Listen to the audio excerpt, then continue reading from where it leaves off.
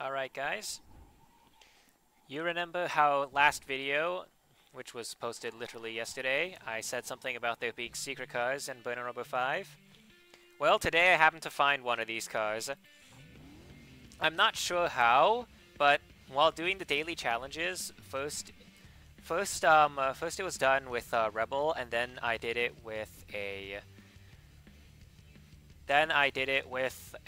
Giant, and so all of a sudden I just had a secret vehicle in my garage.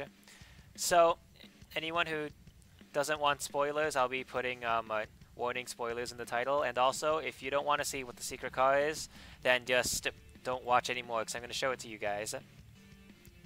Anyone who's played Burnin Rubber 1 will remember that the Giant was not the first time a Skyline showed up in the Burning Rubber series. In fact, the first car you got in Burning Rubber 1 was in fact the Lightning GDR, which was another Skyline. This is really just a throwback to the first Burning Rubber, because as you can see, it has the same statistics as the other Skyline, which is the Giant. However, the only thing that's different is that it has this special livery that can't be repainted. It's really just a good reminder for anyone who played Burnin Rubber 1.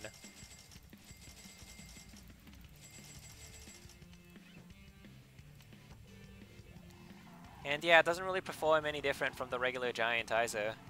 So I guess maybe these secret vehicles are just all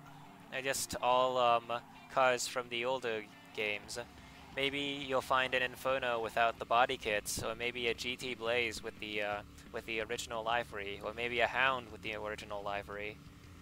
Who knows? Well, that's it. It's gonna be a really short video just showing this Lightning GDR. And well, if anyone else finds any new secret cars, I posted a topic on Steam. You guys can talk about it there or something. Well, see ya.